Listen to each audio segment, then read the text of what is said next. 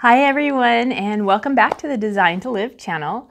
Today I just kind of want to start off the weekend with a little bit of reflection and walking you through how I am taking action on the things that I determined I needed to in yesterday's video.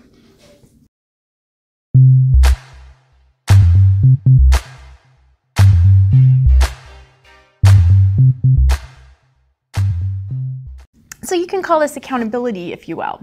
So one of the reasons for the 30 for 30 Wins Challenge is to provide the tips, tools, and techniques to help you design a life that you love, but it's also to form community and have support and provide inspiration moments, right?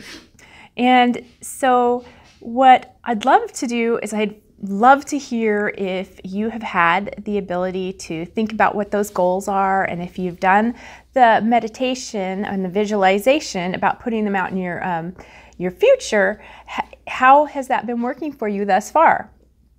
So I went ahead and I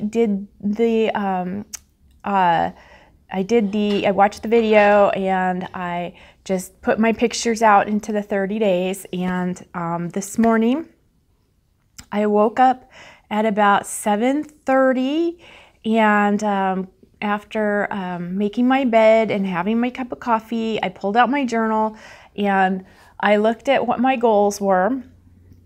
I decided to first go online and look at different cleaning routines, and found one that went into daily, weekly, monthly, and annual type tasks. So I looked at it. It looks pretty reasonable. We'll see how it goes.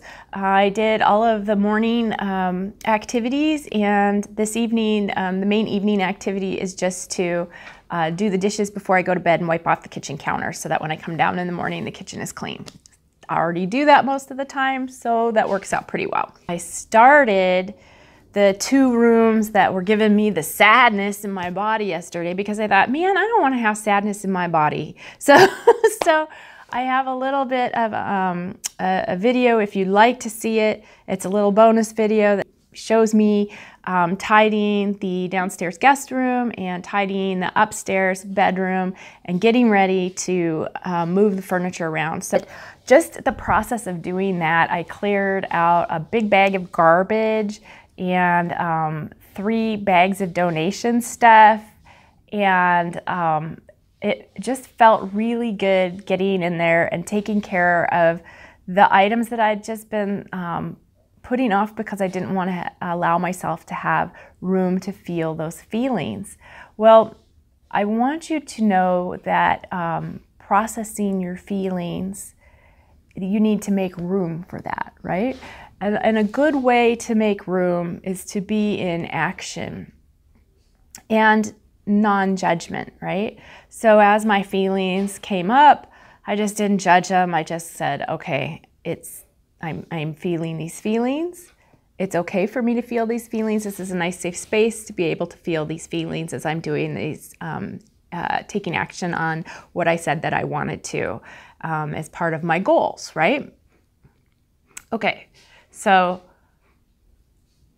I'm actually pretty amazed at how much easier doing the tasks has been than what I thought it was going to be. I think I started in on doing these tasks at like 11, and it's it's like 2 something, 2:30ish, and I've eaten lunch too in between this. So I'm actually kind of blown away at how fast this process is going. So and I put all of the things that I took out of the different areas that needed to be put away, I put them away.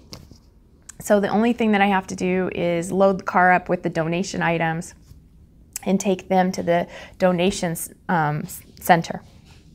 So I'm going to do that so that I don't have any of that hanging around still. And you know, I feel I feel pretty neutral. I'm not charged anymore. I don't feel a whole lot of dread or sadness.